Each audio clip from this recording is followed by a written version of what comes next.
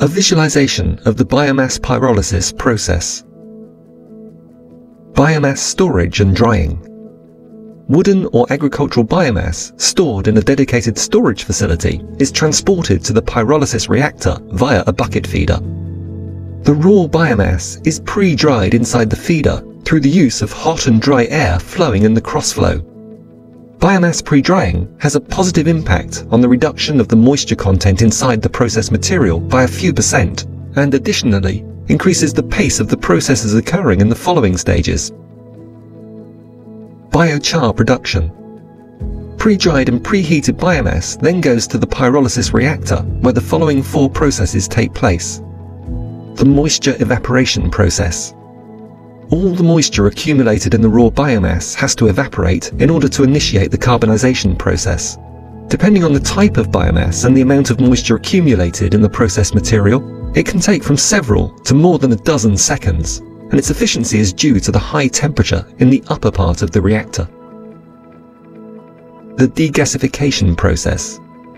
In the next stage, the biomass is degasified in the temperature range of 370 to 400 degrees centigrade, within which range the removal of volatile particles is most efficient. Chemical compounds like nitrogen, carbon monoxide, carbon dioxide, hydrogen, and others are flammable, and approximately 40% of the energy yield is consumed by the pyrolysis process. After mixing with the humid air from the preceding process, the remainder of those gases can be used for energy. The carbonization process. Dried and degasified biomass is treated with high temperature.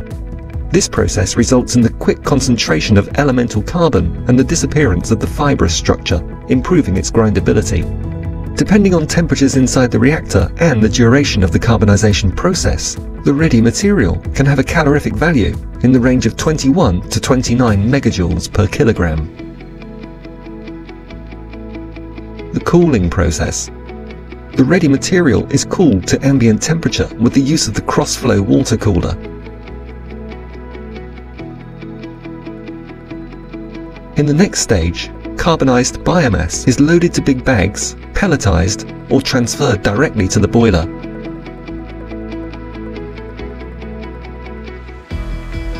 Heat generation.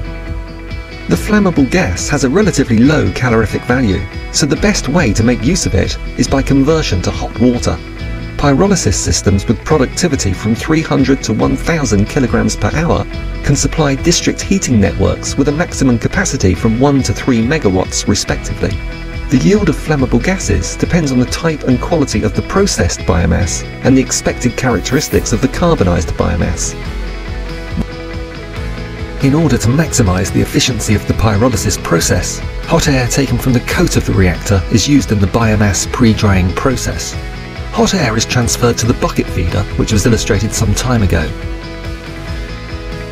At the end of the process, all gases are mixed and emitted through the common stack.